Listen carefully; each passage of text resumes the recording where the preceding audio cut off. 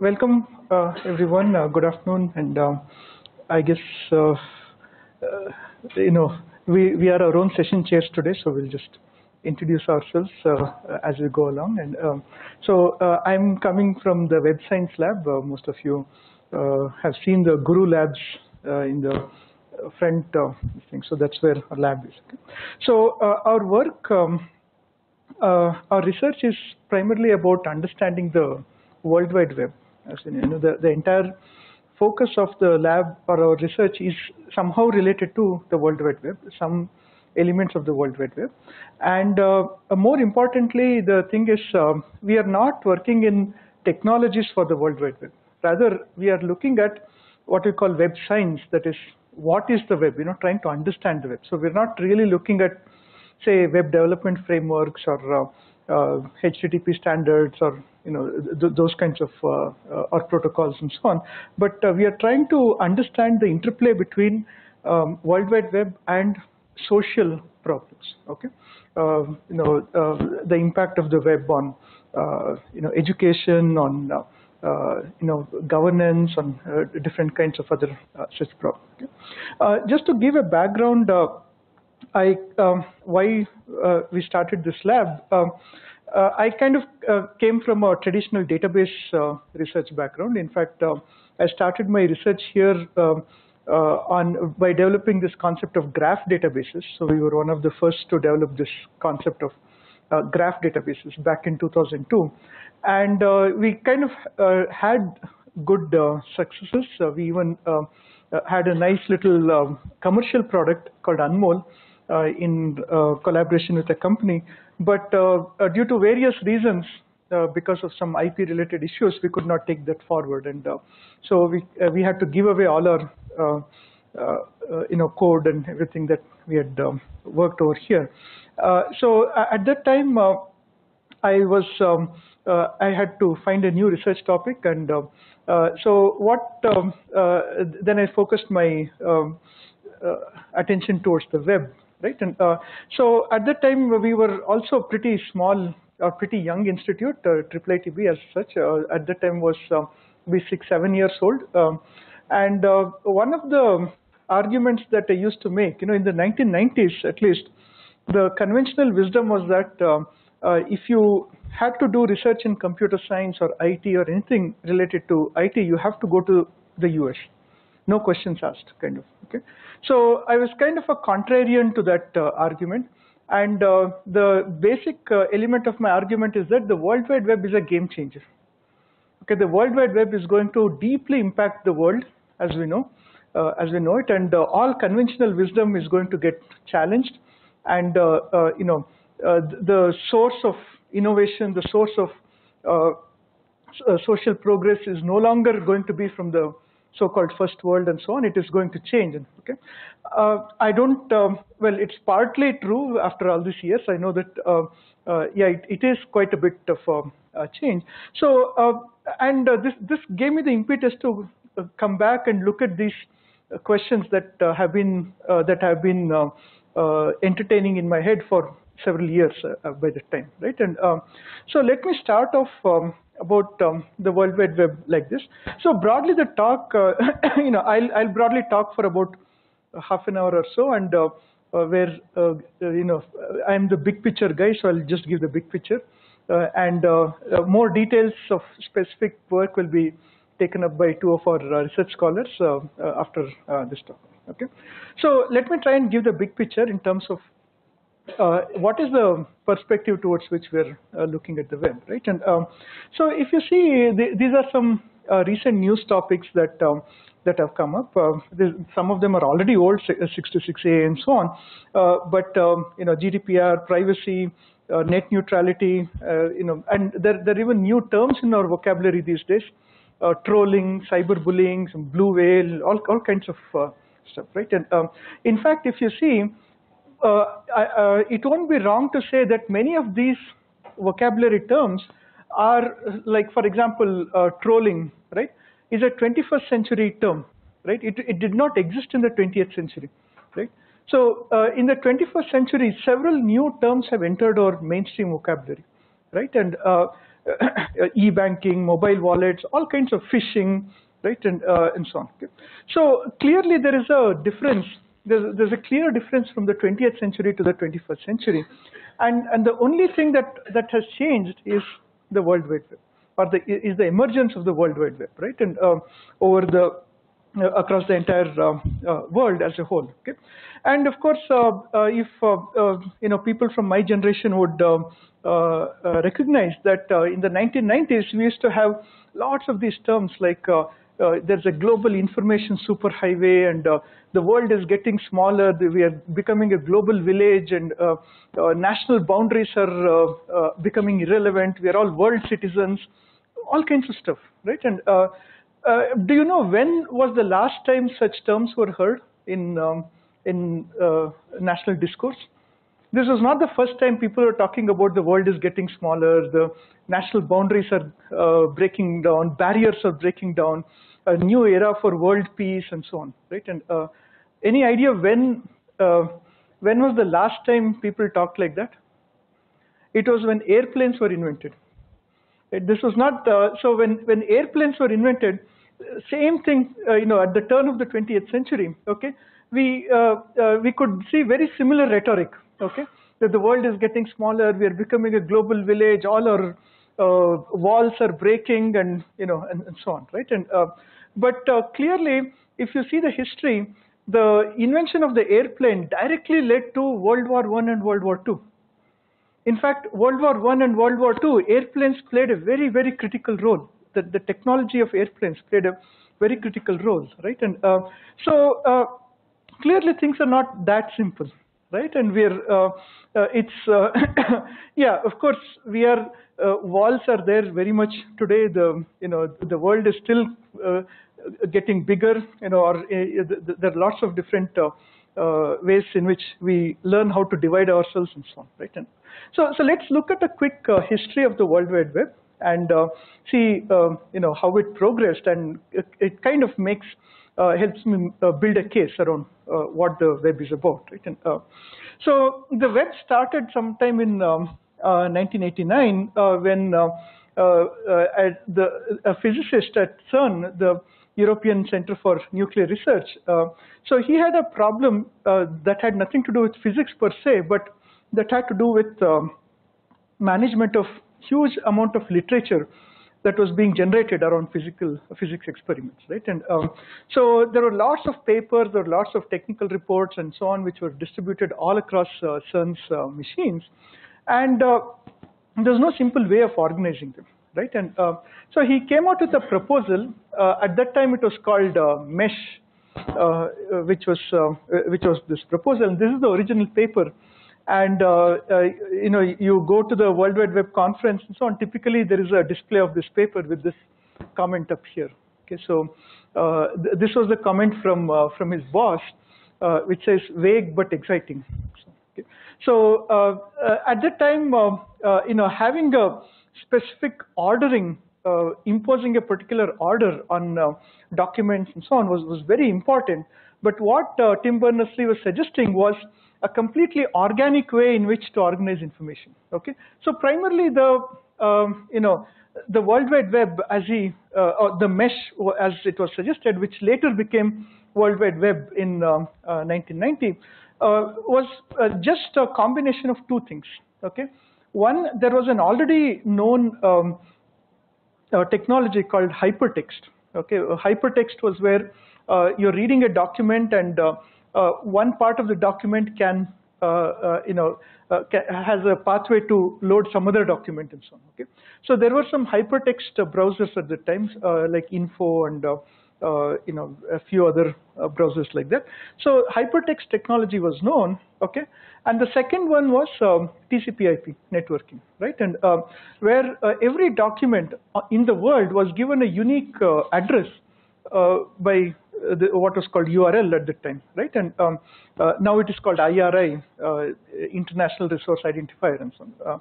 So just these two technology bringing together made all the difference in right? And the first web page appears in 1990. So this was the logo of the World Wide Web when it was started. And in 1991, people outside of CERN started using the World Wide Web. Okay, and this was the time of open source movements. So Unix had started the open sourcing. AT&T and several other companies at the time had started this process of open sourcing all the source code and developing, creating a developer ecosystem, right? And so this was done for the same by CERN. They realized the potential of World Wide Web, so they released the code on a royalty-free permanent basis for the public, right? And which created a major impact on the way the web grew. And this, I think, is one of the key decisions that made the web today what it is, right? And then in '94, MIT invited Tim Berners-Lee to form the World Wide Web Consortium, W3C, right? And right at that time, they had come out with several key principles behind the web, and which today is again a matter of very high contention. If you read some of the papers today, some of the articles today, you see a lot of articles saying Tim Berners-Lee is a very sad person today or a depressed person, right? And why? Because many of these founding principles are slowly getting eroded away, right? And so one of the founding principles was decentralization, right? And so no one controls content on the web. Anybody should be able to put up a web page on their own and connect to any other web page and so on, right? And non-discrimination, what we call net neutrality, but net neutrality is at a network level, but even at a content level, there should be no discrimination. Every URL is the same. There's no URL which is more equal than other URLs. All URLs are equal, right? And then bottom-up design, so open source and participatory approach to this, and universality, which is agnostic to any operating systems or platforms and so on. And finally, consensus-based approach to standards. So even today, the consensus W3C standards bodies have a very elaborate process of gathering inputs and getting creating consensus and so on, right? And very quickly again, so '93 was when the first graphical web browser came out, which was the Mosaic web browser from NCSA. Mark Anderson created that. He went on to later found the Firefox, Netscape Navigator, which later on became Firefox and so, right? And so Mosaic Communications, he went on to found that. And but then until about '95 or '96, right? Most of the web pages were, or most of the domain names on the internet, not just web pages, okay? The largest domain name was .edu, right? And so most of the content on the internet was from universities, right? And university content was primarily like technical reports or blogs, or at the time there was no term called blog, but basically writings, right? And people didn't worry too much about security, about if somebody came and hacked into my computer, all they'll find is technical reports. I'll be glad if they read them at least, right? And so nobody really bothered about security. But really, that started changing with the .com boom, right? And in the 96 to 2000, and that is where the there was the first major inflection point in the way we see about the web, right? And suddenly commercial interest started getting more serious about the web, right? And so there was this get large or get lost mantra, right? And so there was a lot of funding, VC funding put into .com, and you had to become big. And so many of these early e-commerce sites, so Yahoo, Excite, Lycos, all of them kind of came around this time, right? And the presence of business interest or commercial interest prompted regulations to come up for the first time around the World Wide Web, and India was one of the first countries to come out with the IT Act, right? In 2000, it has been amended a couple of times after that, and so. But of course, after a few years, so Bill Clinton kind of rode on this success. In fact, he was kind of a large part of his success came from actually the success of .com at the time, and this is when George W. Bush came over, and around this time, there was a first meltdown that was happening, coupled with 9/11, terror attacks and so on. So there was a major meltdown in the web ecosystem, right? And so many companies went bankrupt, Excite, Lycos. I guess one of the saddest stories is Nortel Networks, right? So Nortel Networks invested a huge amount of money to build fiber optic cables all across US and several other places across the world, but they could not sustain it, right? And they had to go bankrupt. But if it were not for Nortel Networks and their fiber optic cables, today's multimedia-driven web, YouTubes or the IMS protocols and so on, would not have really took off without this backbone. Right? Until that time, web access was through dial-up connections and so on, very low bandwidth, and this was one which actually created the high bandwidth backbone for the web, right? And sadly, they didn't survive the .com bust around. Okay? And around 2002, the web comes back with a bang, and which is what we now call Web 2.0, right? And so the major difference between the web earlier and Web 2.0 was, the social aspect of the web. Okay, so web became more and more a participatory medium rather than just a medium where you could see web pages and download web pages and so on. Right, and around 97, 98, there were also some early versions of social media, so-called social media at the time, right? 6degrees.com, and so they kind of took research from social network analysis and tried to implement that, right? And so 6 degrees was based on this common folk wisdom that anybody in the world can be connected to anybody else within 6 degrees of separation. So they actually built a website called 6degrees.com and so on, right? And there are also something called CSCW at the time, computer-supported collaborative work, and which one of the biggest outcomes from CSCW research was this idea of wikis, which now we see wikis. Without wikis, the biggest encyclopedia on the net would not have been possible, right? And yeah, so more and more quickly. So now we get more serious, and so wikis came onto the web. Now there are also something called MMPORGs, which were kind of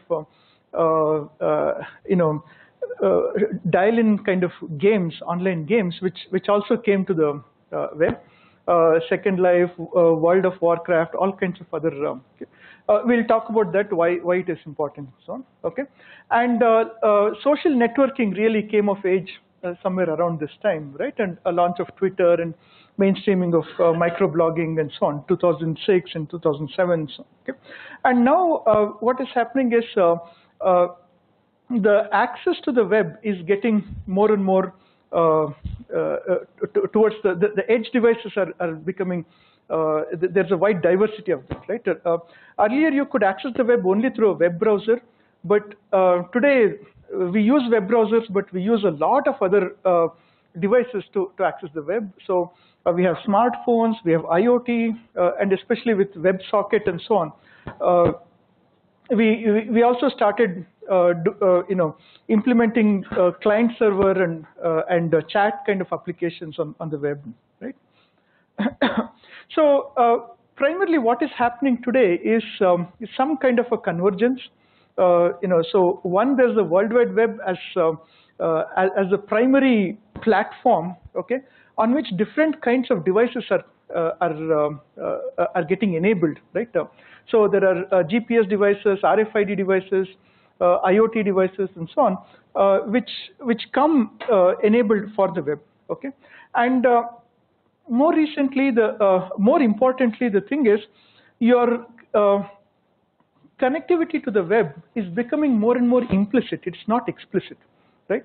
In the 1990s, right, if you had to go to the World Wide Web, you had to first log into your computer, right? Dial up your modem, it will go key, key, keying, so many times, and then connect, and then start your web browser, and then get on. Just getting onto the web was a huge device, a huge exercise in itself. Okay, but today you are on the web, okay, whether you like it or not. Okay, and even if you're disconnected, you're still on the web. Okay, even if your smartphone is off, it is off. Some camera somewhere will be recognizing who you are, right? Thanks to AI and machine learning and so on. And it's already processing. That is, you have become a part of a component somewhere, and it's already processing you, right? Okay, this guy was here, and so on, right? And so this is where we are today. And there have been some controversial experiments as well. I'll talk about that in a moment. I think the first major controversy was the so-called Facebook experiment. I don't know if you have heard of that Facebook experiment. So what Facebook did was they actually tried to see if we can manipulate your emotions, right, by changing the nature of the posts that you see on your timeline. And they showed that there is actually evidence of large-scale emotional contagion. That is, if I give you a lot of depressing news, then you will also start posting depressing things, right? If I start giving you happy news, you'll start posting happy things. There was a correlation with that, and it was very controversial because users were not told that they are part of an experiment, and you never know, if somebody is on the brink of committing suicide, and then you give them all depressing news, and you don't know what, right? And but this is just the start. In fact, I'll show that this is way more than the Facebook experiment today, right? And so in 2006, Tim Berners-Lee and others, so they started saying, okay, we have helped build the web at least to this, but it is now time to see what is the web doing to us, right? And so they coined this term called web science or web science research, right? And the first web science research initiative, was started by MIT, CSAIL, and University of Southampton. And there's something called the Web Science Research Institute, which is which runs from the University of Southampton, which to this day kind of is devoted to studying what the web is doing to us, right? Rather than how to build the web and so on. Okay, our own interest kind of came in 2006 itself. I had published this book. This was called The Power Law of Information, and the subtitle is called Life in a Connected World, right? And so this was the first culmination of all that I had been thinking myself over the last 10 years or so, and how the web is affecting our lives and how it is changing the world and so on. So quite by coincidence, around the same time, we had ourselves started looking at the World Wide Web and understanding the impact of the World Wide Web. So we had started a course on web information retrieval, a course on network science for the web, and so on. And I kind of learned by chance that there's this thing called web science research that was happening. So when we bid for the World Wide Web conference, so some of us had bid for the conference in 2005. Then finally the conference came to India in 2011, right? Tim Berners-Lee was here and several others were. So that was when we said, okay, let's also formally name our lab itself as Web Science Lab and work towards, shift our focus fully on this. Okay, so let me try and change gears a little bit and try to understand now what is the web really, right? And so we have been trying to build models of what the web is actually, and over several decades, and we'll see how our understanding of the web has been changing, right? And if you note that nothing like the web has ever been recorded in human history, right? So and we don't see something like the World Wide Web in nature, right? See, if we look at an airplane, and if we can explain an airplane to someone who has not seen an airplane, right, by saying, oh, it's like a bird, it flies and so on. But it's very hard to explain the World Wide Web to someone who doesn't know what it is, right? Because nothing like the web was ever existed, right? And so researchers also have been grappling with what the web is for a long time. Okay, so in the early 90s, okay, or mid 90s rather, right? The web was seen as the world's largest database, right? So it was the world's largest data store, and relational database systems at that time was the biggest in thing. Oracles and Ingress and IBM DB2 was coming back.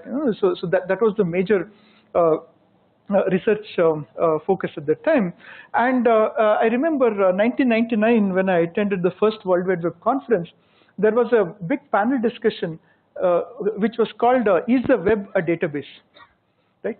So that was the question around that time. And papers like this started coming, I mean, people started saying, how do you query the web?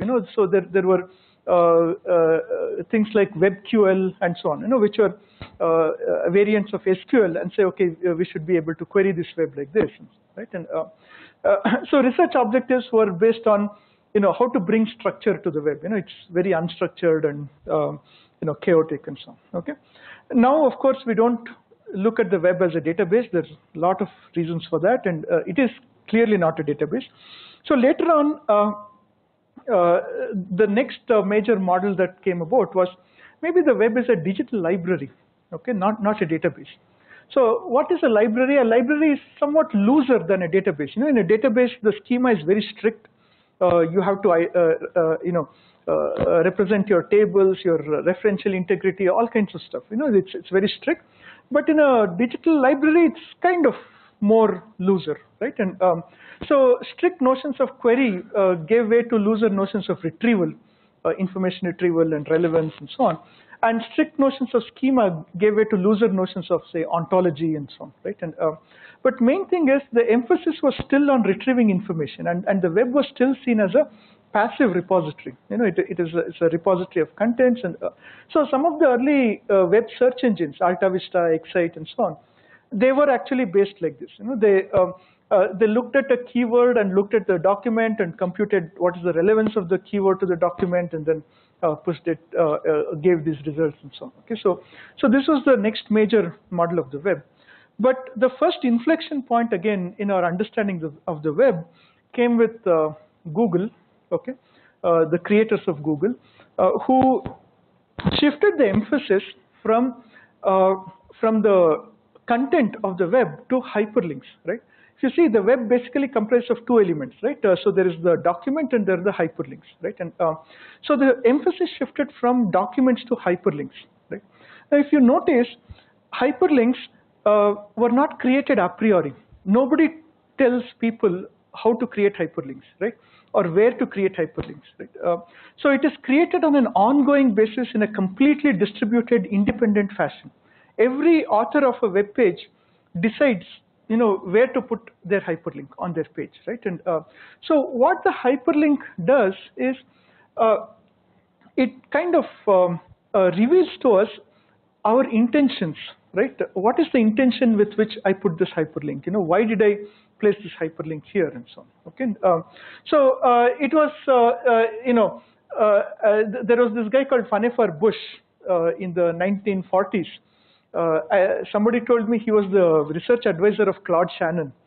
I don't know to what extent it's true, but perhaps. So he was the first one to propose this whole concept called hypertext, what we now know as hypertext, right? And so I proposed a machine called MEMEX, memory extension. So he was saying how hyperlinks are somewhat like an extension of our memory, right? And so our human memory is very associative in nature. So if I'm talking about, say, apples here, now suddenly I can, my memory loads in the concept of apples and then works on it and so on, right? And so clearly on the web as well, we can look at hyperlinks, or we can interpret hyperlinks in different ways, right?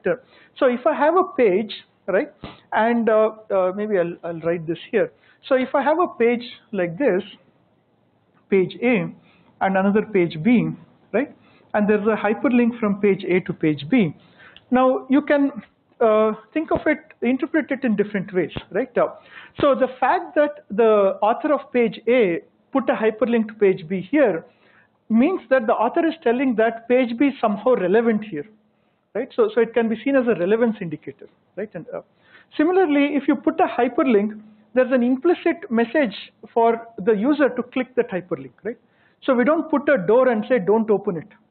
Okay, this door shall always be locked and so on, right? If you put a door, it means that I expect you to open it, right? And if I put a hyperlink here, I expect you to click this and see this page. So we can see a hyperlink as an endorsement indicator that I'm actually opening your doorway to that, okay? And third is when a user is looking at page A, right, and clicks on the hyperlink and starts looking at page B, right, something flows on the hyperlink, right? As a hyperlink, as a connector, there's something that is flowing, right? So what is flowing? We can see that it's the user's attention that is flowing, right? So for example, in this page A, let us say there are so many hyperlinks to different pages, right? And only the hyperlink to page B is clicked more than the others, right? So that means that a lot of attention has flowed from page A to page B rather than page A to some other pages, right? So we can think of every hyperlink as a pathway for the amount of attention that is flowing, right? And so this was one major change in the way we understood the web, and this came about as the well-known PageRank algorithm by Google, right? And so which was based on the hyperlink structure rather than the document structure. And with the hyperlink structure, your page rank, for example, for a page you created, is not in your control. Okay, your page rank is determined by what others think of you. That is, how many others link to you and what is their page rank and so, right? And so this is one major change in which we started looking at the web. But really, the biggest change in our understanding of the web came with Web 2.0, right? Where the web became more and more participatory, right? So now here we are not just looking at how to deliver some documents to users, how to rank some documents to users, and so on. We are looking at how to engage users. Okay, so now as human beings, we are no longer users, we are participants, right?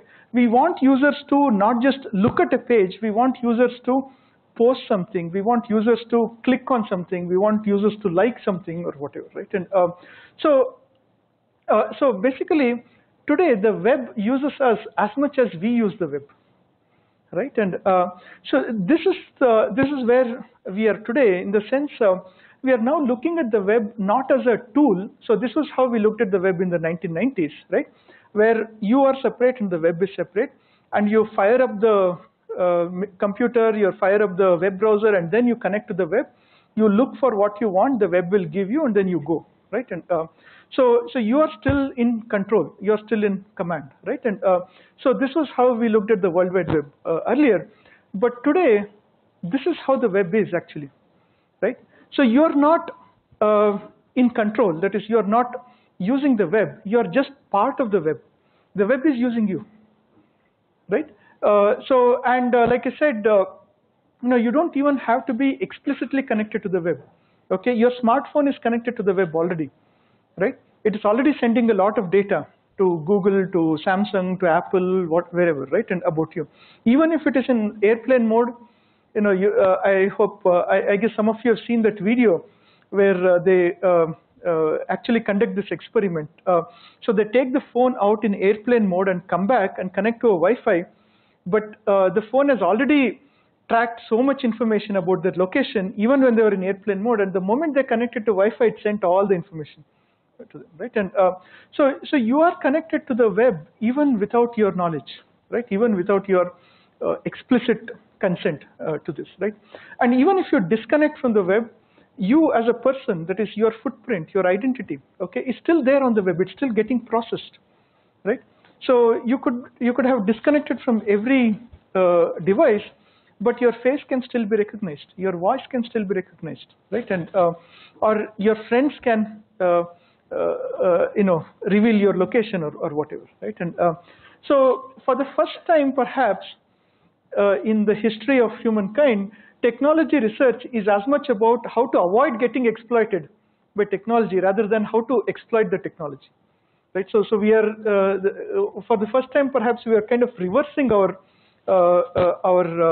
emphasis on how to survive the technology rather than how to exploit the technologies, right? And it doesn't even work if you say, I'm not on Facebook, I'm just focusing on my work and I don't care what others talk about me and so on, right? And I'll give you a concrete example. Okay, just a few months ago, there was this guy who was selling something in Chamrajpet or something, and suddenly a mob attacked him. Okay, brutally lynched him to death. Why?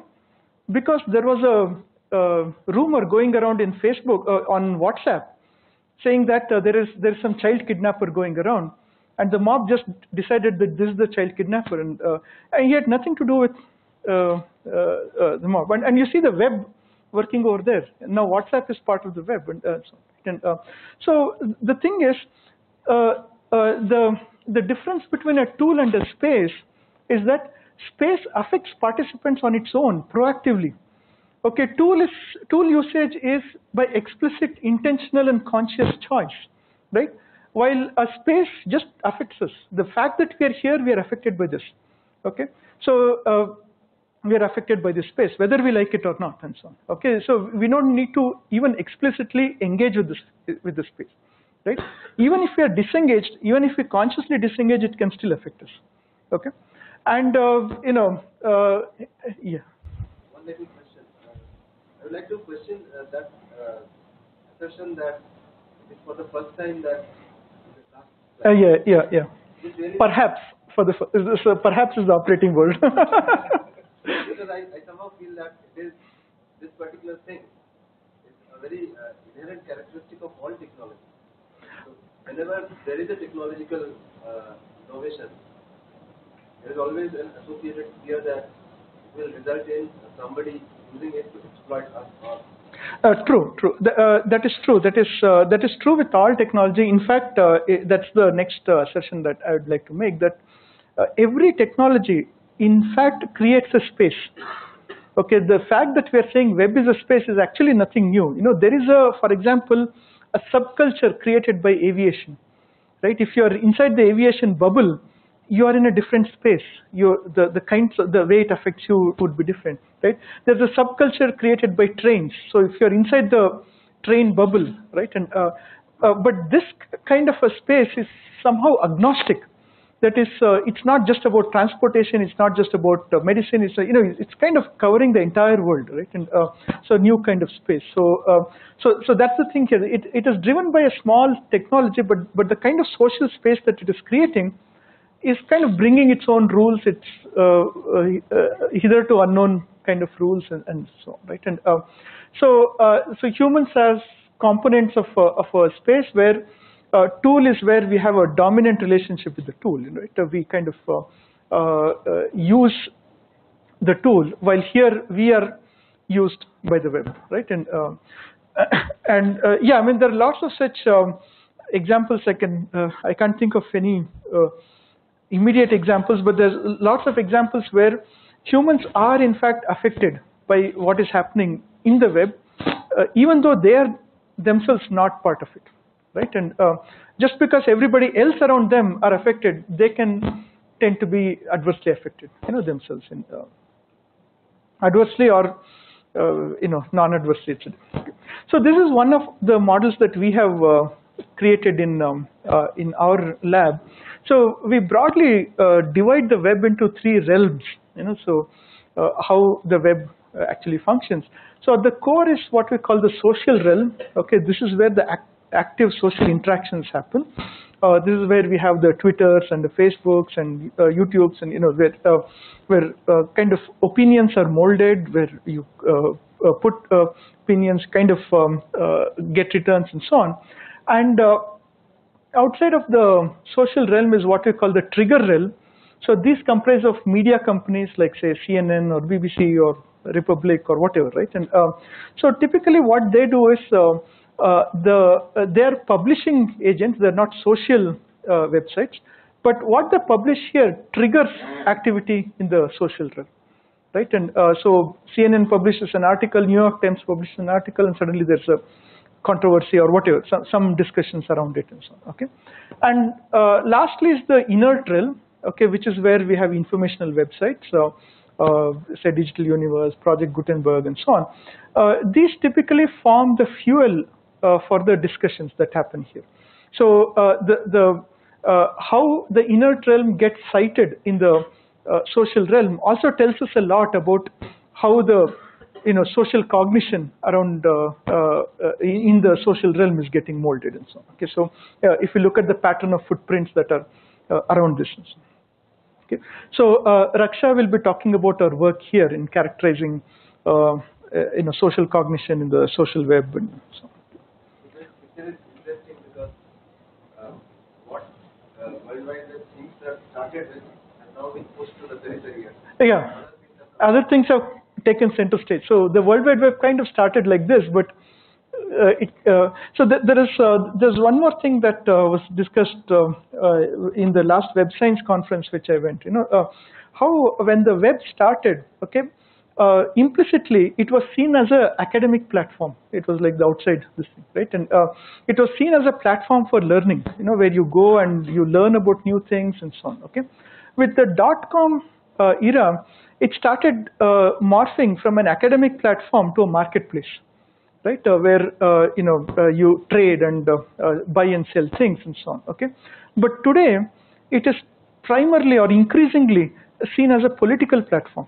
When political interests are now seeing the web as all political campaigns and debates are slowly shifting to the web, right? And so this is a completely different ballgame from, say, a marketplace or a learning platform and so on, right? And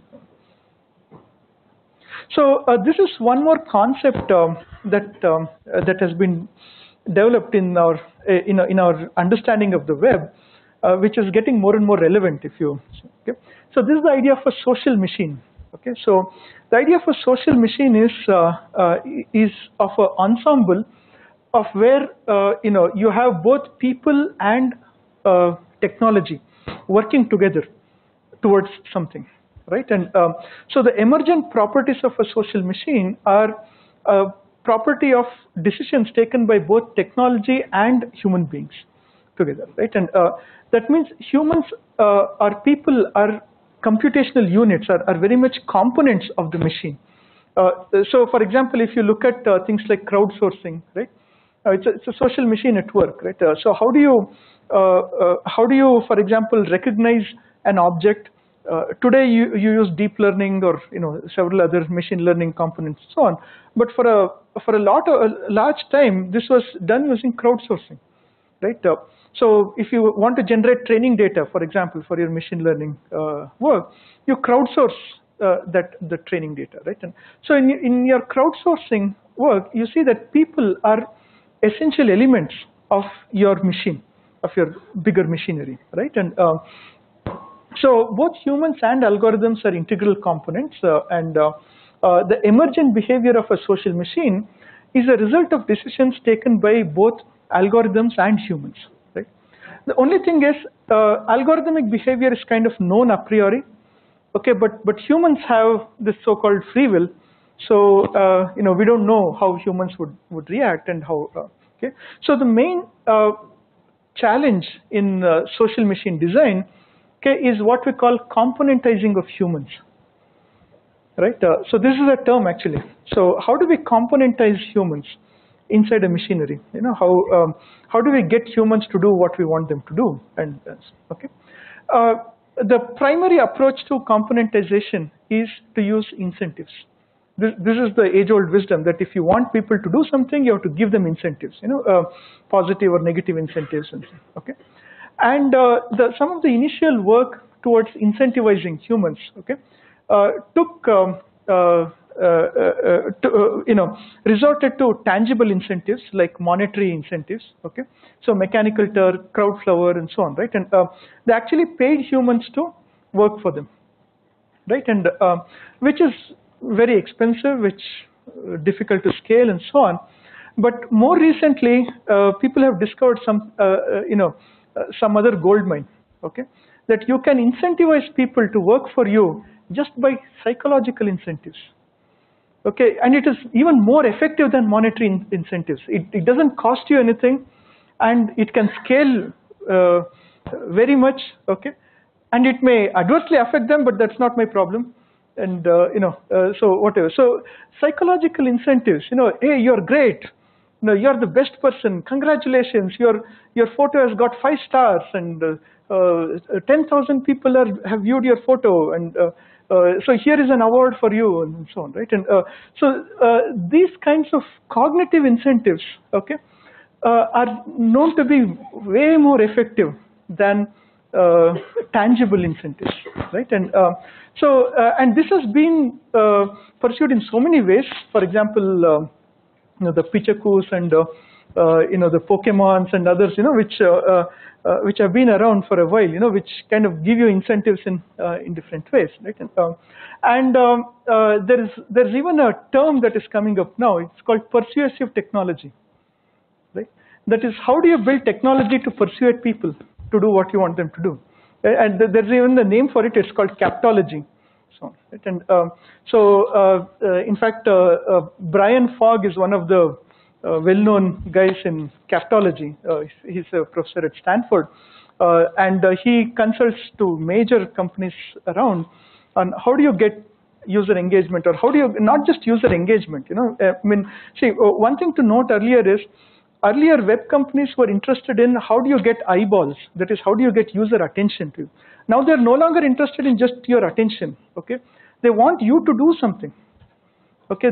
They're no longer interested in just your attention. They want you to actually click something, they want you to actually run somewhere and do something, whatever, right? And post something and so on, okay? So this is what I was calling captology that Stanford.edu. It's this is this is the way the web is moving. That is, how do you first, the web is a space. The space is using you. The space is componentizing you, and that componentization doesn't need monetary incentives. It needs only psychological incentives, right? And it's very cheap. Psychological incentives is very cheap to provide, and there's a lot of research going into how do you provide those psychological incentives, right? And of course, on captology website, they say, yes, this can be a scary topic, okay? Machines designed to influence humans, and then they go on to say that we believe that new advances in technology can help promote world peace in 30 years. And so my comment for that is famous last words. And I mean, we're not just looking at one here and now. The moment we say we are doing large-scale psychology for world peace, I think, I don't know about you, but for me, I start panicking. What kind of world peace that we are going to get. So captology, basically, the definition of captology is using computers to change what we think and do, right? Including what we think. So in fact, a large part of my course called The Web and the Mind talks about this. I mean, at least let us know, how we are getting used, and maybe that's the first line of defense, to kind of go beyond this. Okay. So what are some of the tools of persuasion? The primary tool of persuasion is attention, right? I can manipulate your attention in different ways, and attention has very specific properties, right? And there's a lot of research that has gone into how attention works. And for example, attention is one exclusive. That is, if you're paying attention to me, you're not paying attention to something else, right? And so there's a exclusivity problem, okay? But then it's also autobiographical. That is, if you're paying attention to me, but somebody in the back row mentions your name, right? Suddenly your attention shifts there, right? So even if I'm paying attention on one channel, if on another channel something relevant to me is uttered, suddenly my attention shifts there, right? And so there's a very specific property in which attention works. It's all directed towards me, right? And the third property of attention is transitivity, right? So for example, are you all paying attention to me? Okay. Now let's talk about watermelons.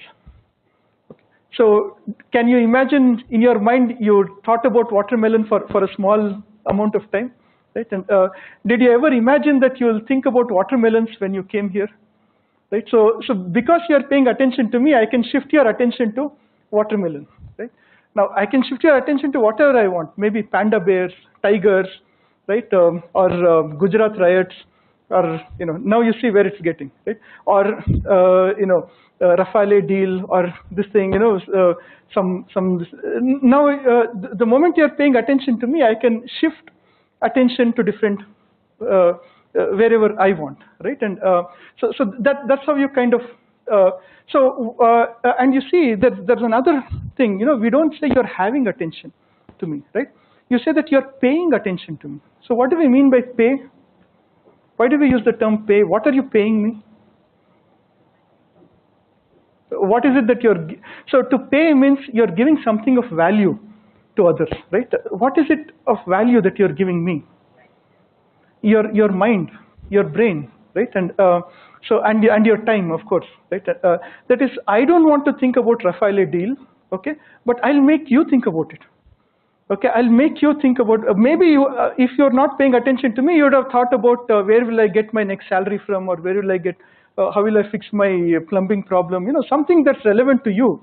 But instead of thinking something relevant to you, you're now thinking something that's relevant to me, right? And so that's how transitivity works, that the moment if I capture your attention, I can tell you what to think about, right? And the most insidious form of attention is the last one. Again, so if are you all paying attention to me? Okay. Now, please do not think about grapes. Right now, what did you think about? So that's the thing. The thing with attention is no negation. So even if you say this is bad, okay, that is where the attention will go. This is evil. That is where the attention will go, right? And in fact, our definition of evil is something that grows stronger adversely just by attention. You know what evil feeds on? It does not feed on your actions, it feeds on your attention. The more mind share it gets, the more, I'll give you a concrete example, okay? Do you think, what do you think is the weapon of a terrorist? Okay, do you think the terrorists who came to Mumbai on 26/11, some 11, 14 of them were there, right? Do you think they thought that they're going to take over India and then start ruling over it?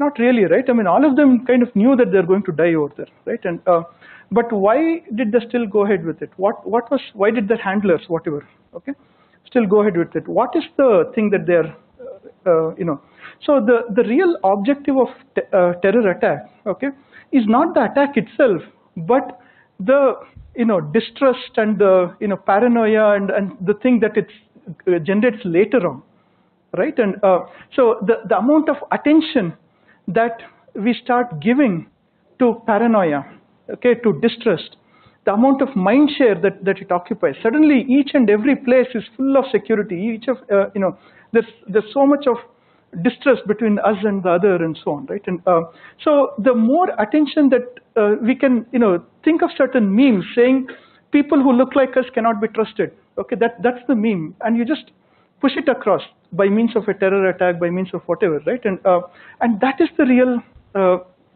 objective, right? And you can do that today even without actually making a terror attack. Okay, you can do that on social media directly, right? And so things like this, there are lots of ways by which cognitive persuasion can happen, very, very easily, very, very simply, and so on. Right. There are also other things called priming. I'll show you in the next slide. I'll show you how I can manipulate your thinking and and show that make it appear to you that as though you thought about it yourself, right? And so this was an experiment done in a US school setting, school or college setting, and there were two sets of students, right, for which the following questions were asked in a particular order. Okay, so the first question that was asked is, should US journalists reporting from foreign lands be answerable to local laws or the US laws on press freedom? So the question basically says, our people are going somewhere and reporting from there, Now, should they be answerable to our laws on press freedom or their laws on press freedom, right? And what do you think most people answered? Yeah, they said, no, they are US citizens, they are answerable to our laws, right? And there was nothing which is said about foreign lands, right? In fact, some of them were asked, which foreign country did you think of when you saw foreign land? And many of them said Saudi Arabia or something like that, right? But it could well be Canada or Australia or something, right? But anyway, the idea was that this one primed the next answer, primed the response for the next. Okay. So the next question said, should foreign journalists reporting from our soil, should they be answerable to their laws or our laws, right? And so what do you think most of them answered? Yeah, so they said, okay, because they are their citizens, let them take care of their laws, right? And now for the second set of people, the same questions were asked in the reverse order, right? So the first one were asked, should foreign journalists reporting from US, should they be answerable to our laws or their laws, right? And again, the way this is asked, they said, no, they should obey the law of the land, they should obey our law and so on, okay? And then this question asked them, when our journalists are reporting from their land, a lot of people would like to say, okay, they can, take their laws and so on. Okay. So if you see here, I'm leading you to a particular conclusion. So this is what in legal terminology this is called leading questions, right? So you prime, you induce some kind of a priming to think in a particular way using the first experience, and then add a series of questions that extend the same line of thinking, right? And then you can do that in any other right? And so this is what is called as the availability heuristic, right? And so availability heuristic is used very often for manipulating opinions and so on, right? And so these are all elements of captology, how Google works, or not just Google, Facebook, or any kind of, it works to kind of, and we end up thinking that we are the ones making the choice, but actually the choice is made for us through priming heuristic and so on, okay? There are also some things called conformity experiments. I won't go into that, and but lots of work around social pressure. And, yes, yeah. So that's why you began with saying that there has been a shift of the individual who's using the web from being a user to a participant. Right. So the more you talk about this, it's like the individual is becoming increasingly more passive. Yeah. Using the right self-determination. Exactly. Yeah. Yeah. Right. So are we going back to the cycle of becoming a user? Well, by user, I mean a user is someone who has complete independence. By user, when you're using your car. But it is user to a participant. So as a participant, I'm assuming I'm more actively engaged. No. In fact, I'm using that term for the user. So I'm using the term by participant. I'm using more.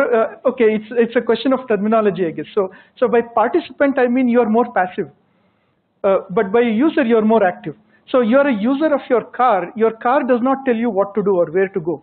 Right? You decide where to go or what to do. But the web tells you what to do many times. The web tells you which link to click and. But when you're talking about the shift to Web 2.0, right? You're talking about they're coming in social media. It's more about people who participate. Right. So this is where I think I'm confused between participate. Yeah. I see your, I see the confusion there. In fact, the term participatory, when it comes to say policy making and so on, okay, it is a very positive connotation. That means it is inclusive. It is you're asking people for opinions. That's how Web 2.0 also started, right? You're asking for people's opinions and so on. Okay, but slowly the way it is shifting is, I don't really care about your opinion. I care your opinion only on this topic, which is relevant to me. Right, and or my interest and so on, right, and so you're becoming more of a component. Maybe that's the third term, from user to participant to component, right? And so the componentization is what is more alarming today, right? That's the way it is. In fact, one of the slogans of Tim Berners-Lee today is what he calls the re-decentralization of the web, right? And how do you kind of give back control of the web to the people rather than to a very few interests which are kind of pushing through these things, right? And yeah, so this is what we, some of you may know from the 1990s. There was a cartoon in the New Yorker, right, which said something like this: on the internet, nobody knows you're a dog, and so on. Okay, so we have some addendums to that. This same dog comes back in the 2000s and say, how does Google know I'm a dog? And in the 2010s, it comes back and say, how does Facebook know the dog is my friend, and so on. Okay. And today, if you see, especially in places like China and so on, there's a big system of social credit that's going around. I don't know if you've heard of that. Okay, everything that you do earns or deletes points from you, right? And so you need not even be on the web. If your face is recognized on the camera somewhere in a public place, and you're doing something which somebody thinks is not a good thing to do, then your points could be cut and so on. Okay, so the dog is saying, all I did was bark at the postman, and now I'm not allowed in trains.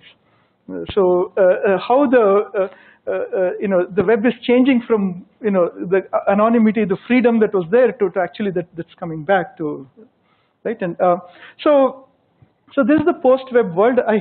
I'm sorry, I've taken a lot of time, so you guys have to go much faster. There are, of course, macro effects of the web, the free speech debates and so on, and there are micro effects as well on individuals, persuasion, addiction, online disinhibition, and so on, right? And all of these are relevant to us. In fact, the Web and the Mind course, we are looking at this part, the micro effects of the web.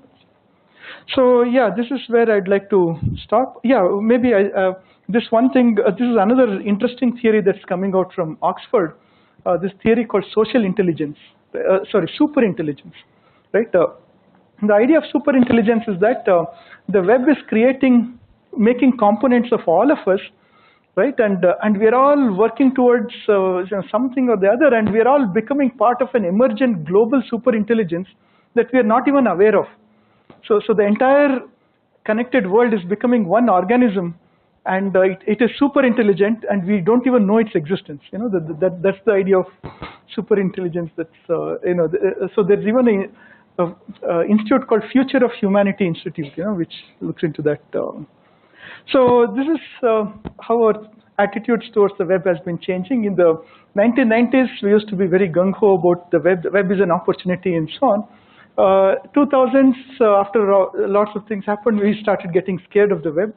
But now we are kind of passively accepting, saying, okay, the web is, now don't speak loudly, just stay there and observe what is happening, and then don't get used and so on. So this is where.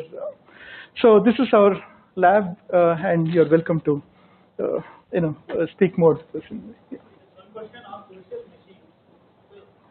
So you said it's a symbol of human, and so what is the unit of analysis? What is the boundary? Is the web a social machine, or is it one user using Amazon?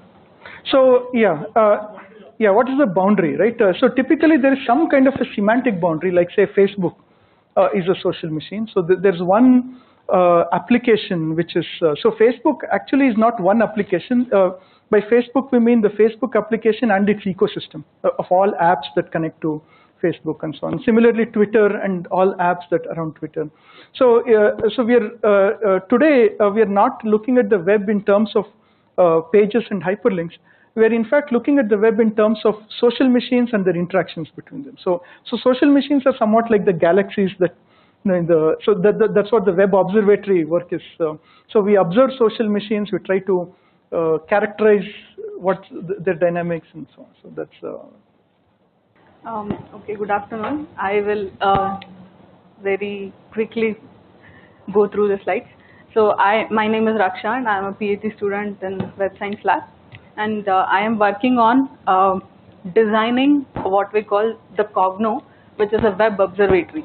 So before going to describing Cogno, I will first talk about what is a web observatory. So Web Observatory is an initiative by Web Science Trust or initiative by the University of Southampton, where the aim of the whole Web Observatory project is to observe the web and observe various parts of the web and gather and share data sets and applications that are built on the web. Just like the analogy is very similar to the physical observatories, which observe the sky and share data among them. Web observatories observe the web, and there are today there are around 15 web observatories across the world, and a lot of them have various different focus on the even inside the web. Lot of the web observatory focus on some parts of the web, and so the web observatory that we are building at IIIT-B is focused on understanding the impact of social media on social cognition of the society. So we are specifically interested in the cognition and social cognition aspect of the social media, and and as a part of the web observatory, we are proposing that social media is acting as a marketplace of opinion, where there are a lot of participants with different interests who interact with each other, exchange opinions, and a discourse around any topic is getting shaped on this marketplace of opinion or social media. Now the discourses also go on even in the offline world, but only difference is with social media is the scale and that we can record, or we have a record of all these discussion and we can analyze them. And before going further, I will first define what we mean by an opinion. An opinion from any user is a combination of an abstraction and an expression, where an abstraction is the person's perspective about the object of inquiry, and expression is his emotion. As you can see, if the user is saying this country is totally intolerant, the object of inquiry is if the country is liberal or intolerant, and his perspective is that it is intolerant, and he is negative or angry about it, which is the expression. So given that an opinion is a combination of an abstraction and an expression. What you mean is somebody could also say, no, it is totally intolerant and be angry about it. Yeah. So that's a different one. Correct. So as a combination of both abstraction and an expression becomes the opinion of that user. And how does this combination of an abstraction and expression diffuse through the social media and create discourses around the social media? And by the end of June 2018, there were a lot of people who are actively participating on various social media websites. And Pew Research Center has reported that around 68% of Americans' population occasionally get their news from social media. People are getting information about the current affairs that is going on through social media, and this contributes to the discourse around the topic and their worldviews and their beliefs. And we want to see for a given topic, what is the discourse around it, and the discourse is made up of several different narratives, and each of this narrative is a set of compatible opinions. When I say compatible opinions, they are all the set of opinions which have common abstraction and expression. So if I say, I will go through examples further. So what we specifically look at is, given a trending topic on social media, can we characterize the signature of that trending topic and say what is the discourse about this topic, and what are all the different narratives that this topic is driven into, right? So for example, so let's say we take demonetization on social media, which was trending in 2016 towards the end. So there are a lot of tweets that are going on supporting Modi and saying there were around 86% people of India supporting Modi, and there are a lot of people supporting demonetization. And there were also reports of how demonetization is leading to several deaths, and there were also positive remarks about demonetization, and they were questioning demonetization if Paytm was already informed about demonetization. And there were a lot of memes, and there were a lot of sarcastic comments on demonetization going on. So a lot of things were going on. So given all these tweets, and there are different from various different people, can we say this whole topic of demonetization is being pulled into these particular directions, and each of this direction is about these things. So these are actually the results from the model, and the model has identified 8 different narratives for demonetization.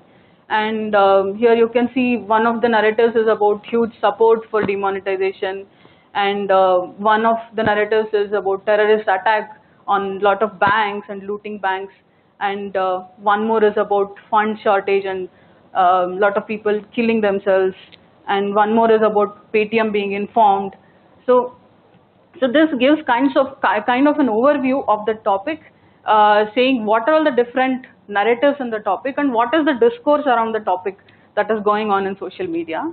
And so this is how this is the model how we get these narratives. So we've given a topic on social media, we take all possible tweets. Currently we stick to Twitter as our social media platform, and we take all the tweets and do a little bit of pre-processing, cleaning the tweets, and then generate word embeddings for all the posts. So word embeddings are a vector representation for each word in the corpus, which captures the context of the word. And since our opinion or post or tweet is made up of both abstraction and expression, we also add sentiment as a part of the word embedding of each post, and all these word embeddings are clustered. So each of this cluster that is obtained is considered as a narrative, and each of this narrative is then analyzed to extract key phrases from the narrative and the key sentiments of the phrases. So that's how we have a result like this for each narrative, key phrases that are identified. And also we did this experiment on 2 other data sets, which were inauguration of Trump's presidential speech and then Women's March. And there was an interesting participatory nature of user, where on the x-axis you see number of narratives that users are participating, and y-axis you see number of users that are participating in those narratives. So you can see that almost 80% of the users are not participating in any of the narratives, and here you can see users with at least one participation, and you can see 90% of the users participate only in one narrative. Users who participate in 2 different narratives are very small. And so with this we argue that the narratives that we have got are more a representation of what users are thinking, or the user distribution beneath the tweets, not just the content of the tweets. And so if for demonetization itself, we also saw for each narratives that were obtained, who are the users who have the most impact in that narrative, and we actually tracked them, we actually identified the Twitter accounts of those users. So for this narrative, which was about Paytm being informed and the critical question on demonetization, Surjawala, who is a Congress MLA, was the user with most impact in that narrative. And in this narrative, why don't Modi address Parliament about this issue, Shashi Tharoor was the main person. And interestingly, in this one where there were a lot of memes saying 86% of people are supporting demonetization, it was from an account called Modi Bharosa, which was not verified. It was not a verified account, but there were a lot of retweets done on these tweets. And this terrorist attack was from Gaurav Sawant, and yeah, this one was from Kumar Vishwas, which was a sarcasm on demonetization, and this itself become a completely different narrative.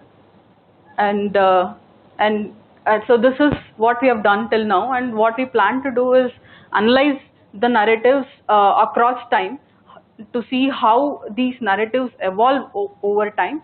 And given a topic, can we say, okay, now these narratives are competing with each other, or these narratives are giving way to a new narrative like this, and we want to see what are the dominant narratives across the timeline of a particular topic. So that's what we plan, and these are some of the references. Chaitali can continue. Good afternoon, everybody. I'll just quickly introduce my work.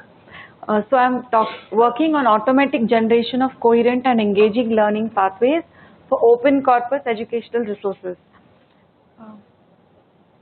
So the number of open learning resources is increasing on web every year, and the open educational resources are created independently by different people. So open educational resources are of different media types, activities, exposition styles, and teaching methodologies. A user interested in learning may face some of these problems like disorientation, where the student would move forward and backward to find which resource to read first. Then there could be cognitive overload because there is an abundance of information, and this could result in anxiety for a learner. This could decrease the efficiency of education. So it is important that for a learner, a learning pathway is well structured to understand, and since we are dealing with open corpus domain, this problem is a complex problem. So we think about learning pathway as analogous to Google Maps. So source is what the student knows currently, destination is what the student wants to learn, and the route is the path taken by the student to reach the knowledge he wants to acquire. So the narrative arc problem that I am looking at is to find the content associated with each of these points on the route. So there is no analogy for this in Google Maps. So to understand this, let us consider this competency matrix. Each of the learning resources are embedded into this two-dimensional logical space. So on the x-axis there is domain, and y-axis there is a pedagogical depth. And each point on this, like this point here or any of these points, that will represent something called as competency. So here we can see that a student wants to go from current position to learning goal, and the route is created for the competency.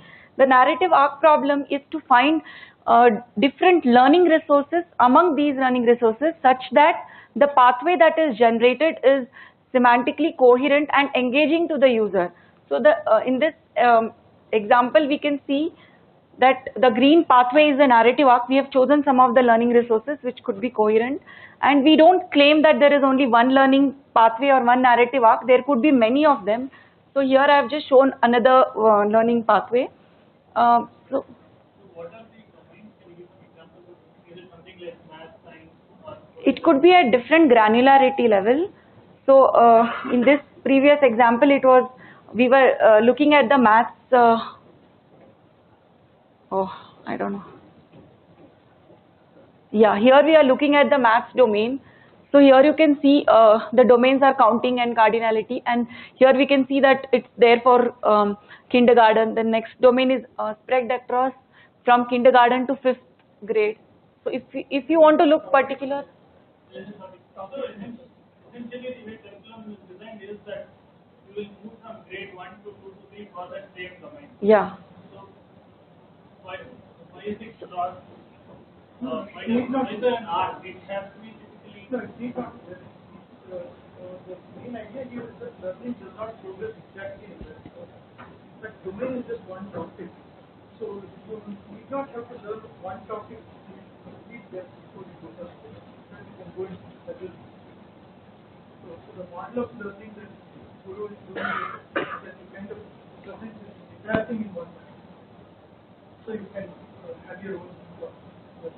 This could also be applied to domains like higher education, where we don't have a specific learning progression given or any kind of niche field also. So we are not saying it's fixed only to grade up to 12th or anything. So that's why that pattern is chosen. So we look at narrative comprising of two important elements. One is topical coherence and exposition coherence. The topical coherence is already covered by the route that we saw, marked in brown. And exposition coherence, we mean that the way one concept is presented in a learning resource and resonant with the way next concept is presented in the next learning resource. So that is what we call as exposition coherence. We also look at something called as cognitive engagement for narrative arc. So cognitive engagement pertains to the cognitive effect of the learning resource on the user. So cognitive engagement can be thought of as two parts. One is voluntary attention and involuntary attention. So voluntary attention is basically personalization. So it could be like intrinsic motivation or learning styles, etc. For example, some student may find it very interesting if you give a very difficult problem to them, and that will make them interested in learning. But there could be some other student to whom you can just give simple tasks and simple workflow so that they can learn. So it depends on the student's learning style. And in involuntary attention, it is appropriate deployment of surprise and suspense. So if I have a learning path which is mostly just text and video, then it could put the student to sleep. So if suppose I give some interesting question which will make the student think, or if you give a game kind of scenario where some students can take part as an activity, then it could make the learning pathway more interesting to the learner. So my problem is to first create the semantic pathway of this learning and then see how cognitively engaging it is for the learner. And all this we are doing on open corpus resources that are available on the web. So I guess we don't have time, so that's